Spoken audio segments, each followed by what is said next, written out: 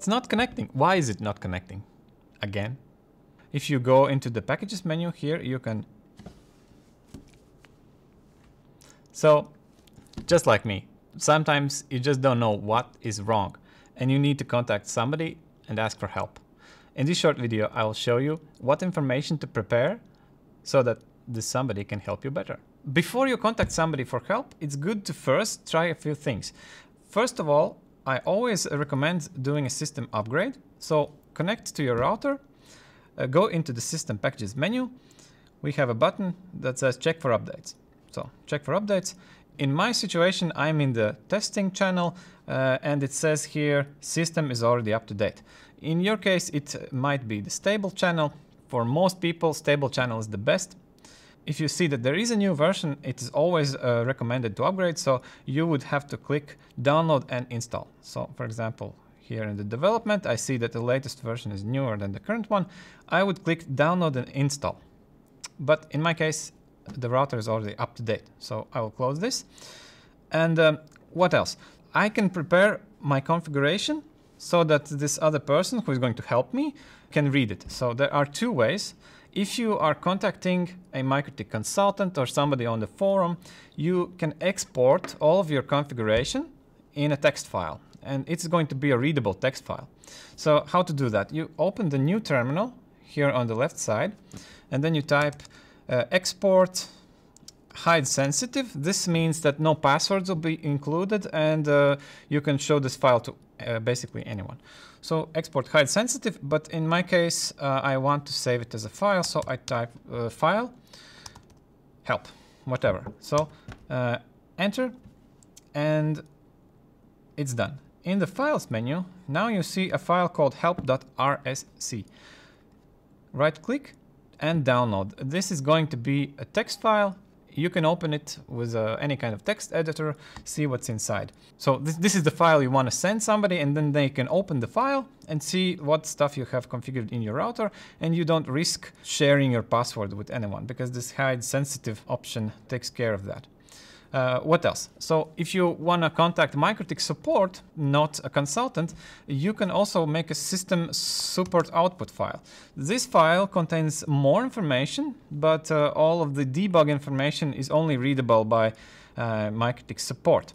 So if you type system support output, sup output, type enter, then it's going to create a special debug file with all kinds of information inside, including crashes, reboots, logs, and information about your hardware and other stuff.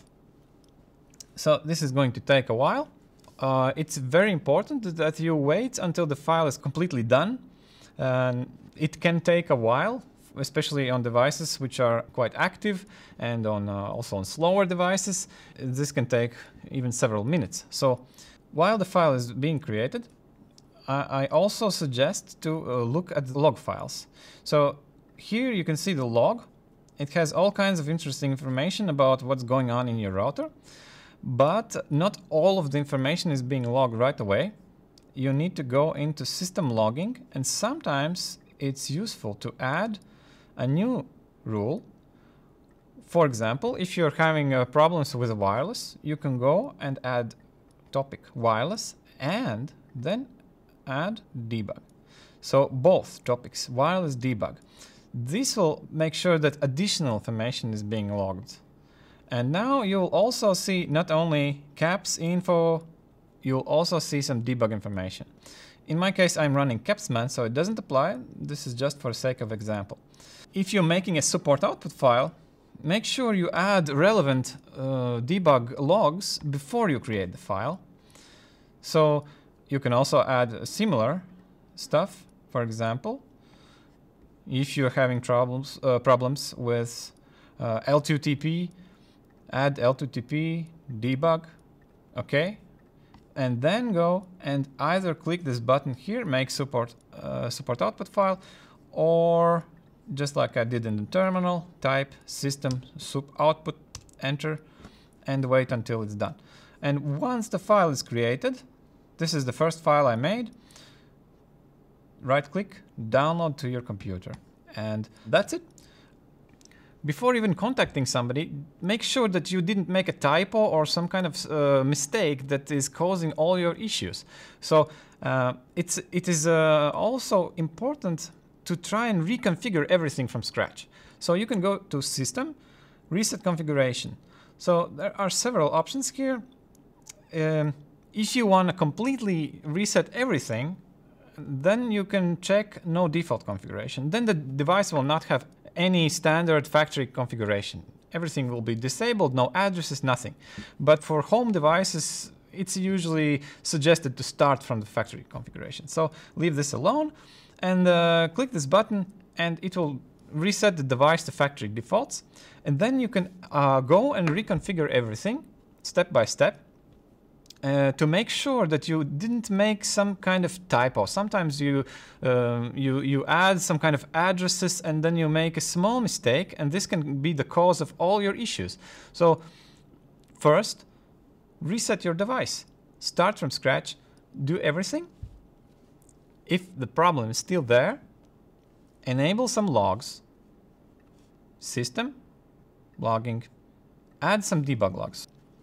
After you have enabled the debug logs, you can make the export file, you can make the support output file, and then you can download these files and send to a MikroTik consultant. You can post your export file into our forum, but at least then you will be already prepared. You can say that you have already upgraded your router, you have already enabled the logs, and you have read them, and you didn't see any obvious problems, and it will be much easier and faster for people to understand what's going on in your device. In any case, these are some basic first steps you need to do. My personal suggestion is to start with a MikroTik forum, which has a lot of people, and they are quite friendly. You can post a clear description of the issue that you're having. You can describe that you already did these basic things and include your export file. And then the people will not have to ask you to do this and try that. You'll be already prepared.